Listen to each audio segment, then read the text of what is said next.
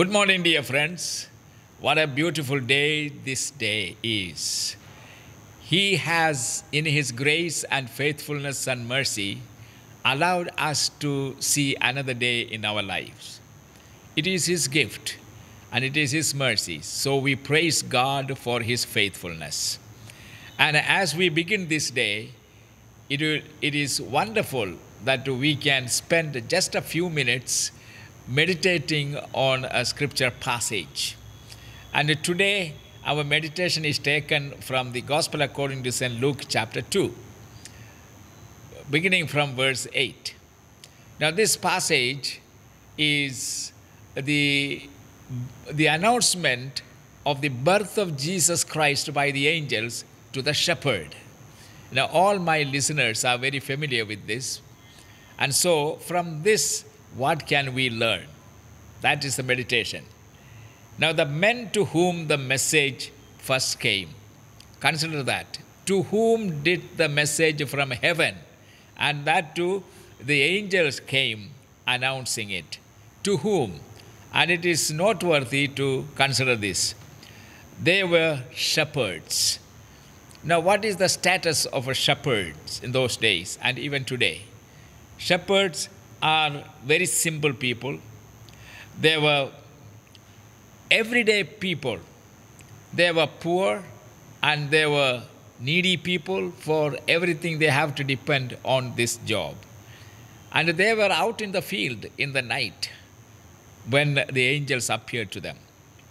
So, to these humble, simple men, the everyday people, poor and not given much importance in the society, the angels appeared to them first, proclaiming, "Unto you is born this day a Savior, Christ the Lord."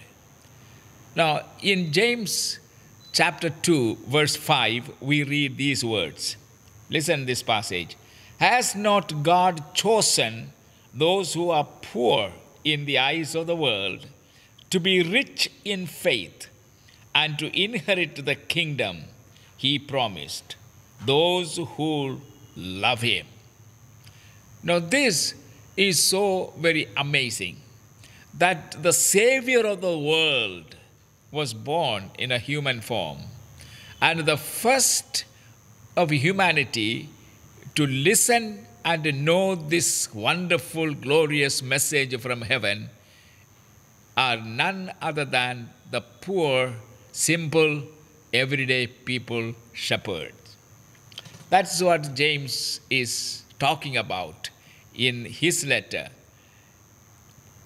Has not God chosen those who are poor in the eyes of the world, but they are rich in faith? And that is very, very amazing, and it's the truth. The want of money need not be a hindrance to anyone to be rich in faith. You don't have to be a rich person to have faith. And then you don't need to be you don't have to have any kind of standing in the community or society in order to have a faith. And in many cases, the poorer the people, the richer they are in faith. They are simple enough to believe the Bible. They are simple enough to have a faith in God. They are simple enough. And that's why they are the happiest and they are the richest in the eyes of God. Now, as I said, you don't need to be a rich person to have faith. You don't need to be a rich, influential person to have love in your heart. See, these are wonderful divine qualities in which we can be rich no matter what our status in the society is. The lack of education debars no one from knowledge of God's salvation. You may be a very illiterate person. Salvation has come for you too. And you don't need to have a degree. in order to be saved by the grace of God as God reaches out to you in love. The shepherds whom the world usually ignored were the men to whom the Savior of the world was first introduced. Think about it. Think about it. They were the privileged men to whom this announcement or this arrival of the Savior of the world was introduced. And that doesn't mean the rich and the wise are neglected by God. No. Now, the wise men, we have another second group of people to whom this message has come in a different manner. The wise men, they had riches, they had education, and they had knowledge.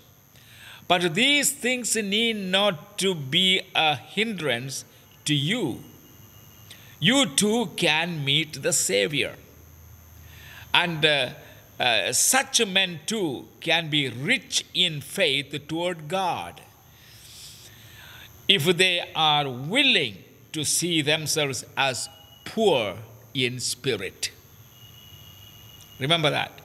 To be poor in spirit means, though they may be rich materially, they are poverty-stricken as far as spiritual matters are concerned.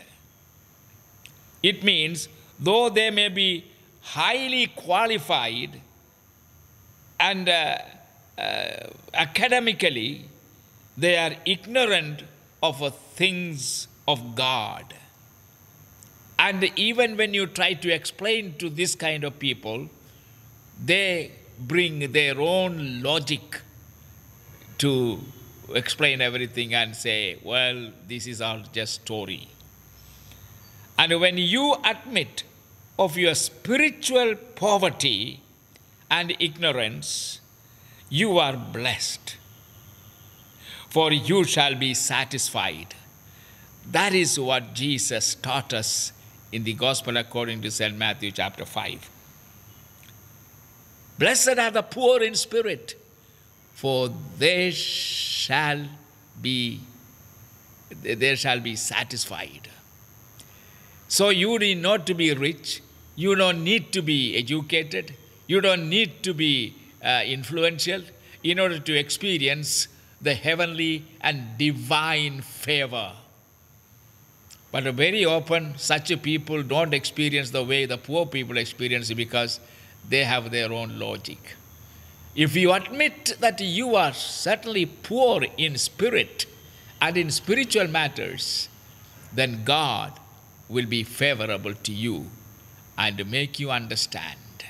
So may the Lord bless you this morning, that you may be rich or you may have education, and you will not allow these things to make you poor in spirit.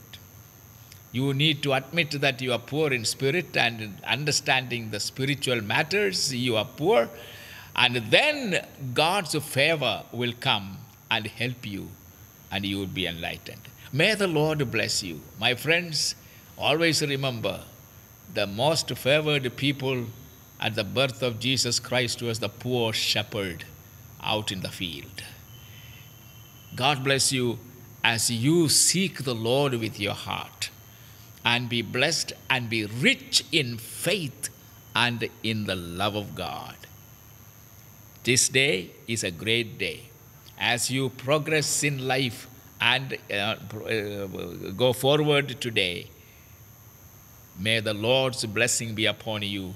Lord, we pray for your Holy Spirit to help each and every one of us who heard this message, that they will humble themselves and seek the Lord, that they may be enriched in their understanding of the spiritual matters. Thank you in Jesus' name. Amen. Have a great day, and God bless you.